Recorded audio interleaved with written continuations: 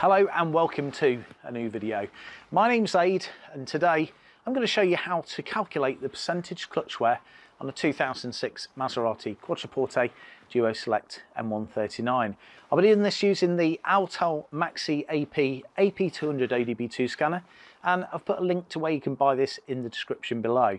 Soon after buying my Maserati, I bought the Autel, and quite honestly it saved me thousands of pounds. It's currently costs around £60, which is cheaper than a local garage would charge me to plug into their diagnostic software each and every time. I'm going to be doing more videos on the Autel in the future, so if you'd like to see more, then please subscribe to my channel and click on the bell and you'll be notified when I upload new content. So this video assumes you've bought the Autel MaxiAP AP200 already, you've installed the software on your device and you've paired it using Bluetooth. Today I'll be using an iPhone 11 with the iOS app installed. The first thing I'm going to mention is that the Autel software does have a specific percentage clutch wear field. However, it doesn't calculate the correct value.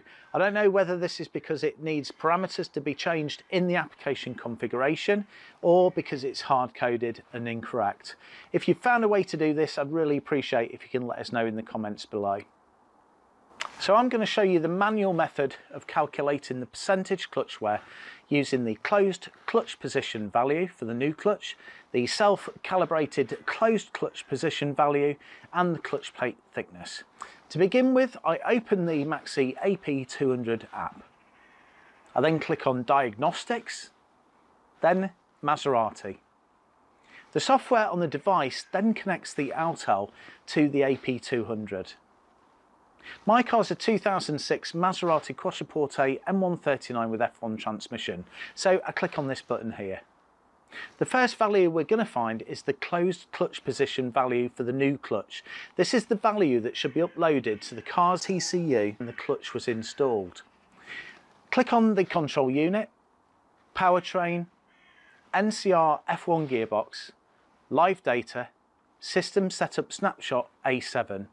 Now scroll down to find the closed clutch position for the new clutch and make a note of it.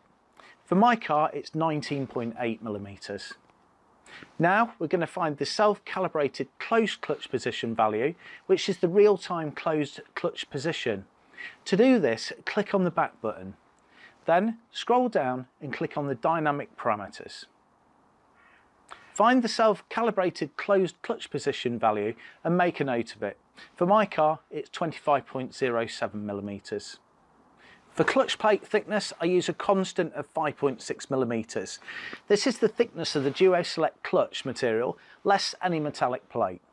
With these three values, we can now calculate the percentage clutch wear. The equation is clutch percentage wear equals the self-calibrated closed clutch position minus closed clutch position for the new clutch divided by clutch plate thickness multiplied by 100. So taking values from my car, it's 25.07 minus 19.8 equals 5.27. Then 5.27 divided by 5.6 equals 0.941. Then 0.941 multiplied by 100 equals 94.1%. So rounding down to the nearest whole number, my clutch is 94% worn. The clutch remaining is 100 minus 94, which is 6%. When my car had 76,000 miles on the clock, I had the clutch wear checked by an independent specialist and their software said it was 90% worn. I now have 81,000 miles on the clock and my software saying 94% worn. So I don't think it's going to be too long in the future before I'll need to think about a new clutch. Hopefully you found the video useful. Any comments, much appreciated. Please remember, if you like the video, I'll be grateful if you can give it a thumbs up and subscribe and click on that notification bell. Thanks for watching. See you next time. Cheers.